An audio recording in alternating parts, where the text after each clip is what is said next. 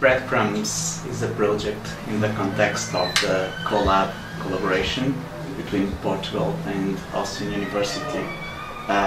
It is a strategic project and it was funded by FCT.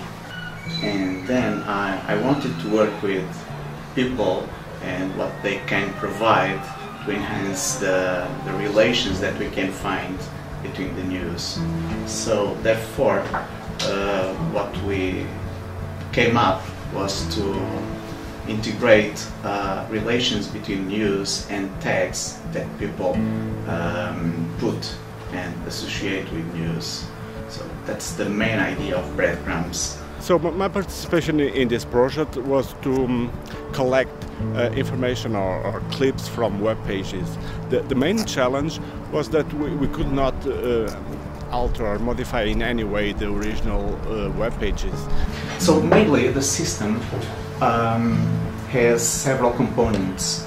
It has a clipper in which we can collect news from online news sites. So we have then a clips library.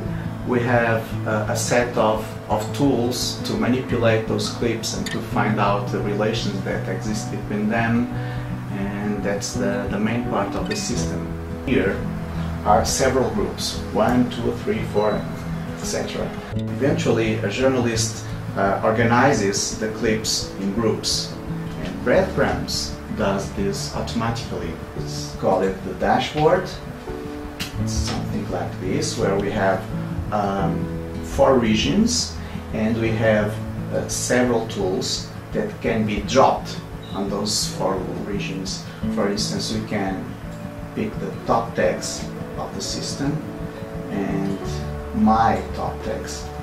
So what we have here is semantic topics. Each topic has a color and they are displayed in this graph.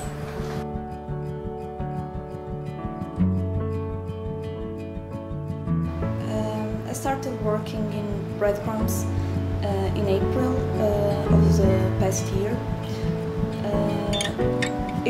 I really enjoyed working in this project. This is a project about clipping news in a new digital way.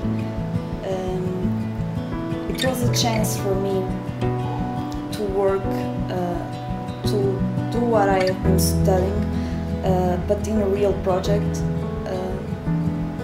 using my skills to build something that people will actually use.